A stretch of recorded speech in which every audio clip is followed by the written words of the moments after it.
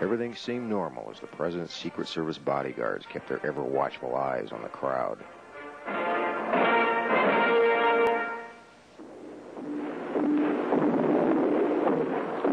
Everything seemed normal as the president's motorcade began its journey.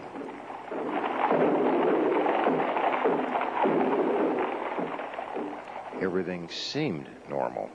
That is, up until this instant. What took place is so odd that we're going to examine the scene 4 more times.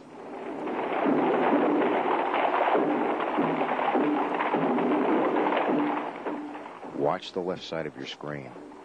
The arrow points to Agent in Charge, Emery Roberts, as he stands in the Secret Service follow-up car and motions with his hand.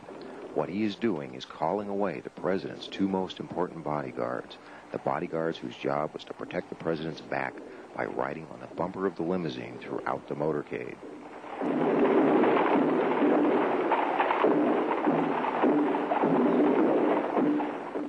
Watch again as he stands and orders the agents running at the rear of the president's car away. Watch the confusion inside the follow-up car that results.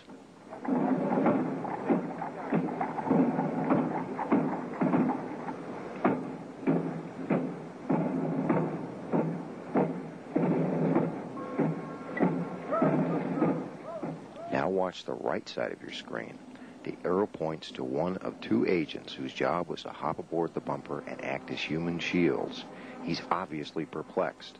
Watch as he shrugs his shoulders 3 times in dismay, each shrug more dramatic than the last.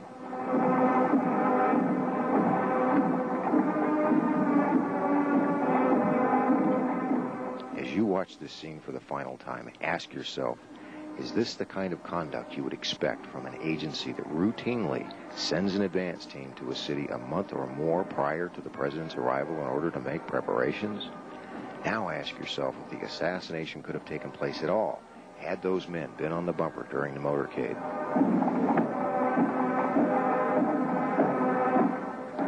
This is the rear of the presidential limousine. The back bumper is specially designed with a platform on both the right and left sides. There are also handrails on both sides of the trunk. This is where the agent should have been to provide the president even minimal security. The president, unaware of the treachery behind him and the danger waiting for him ahead, continued on to his death. You are about to see segments from 3 of at least 4 films shot in Dealey Plaza of the assassination. The 4th was confiscated by the FBI and has never been released for public viewing.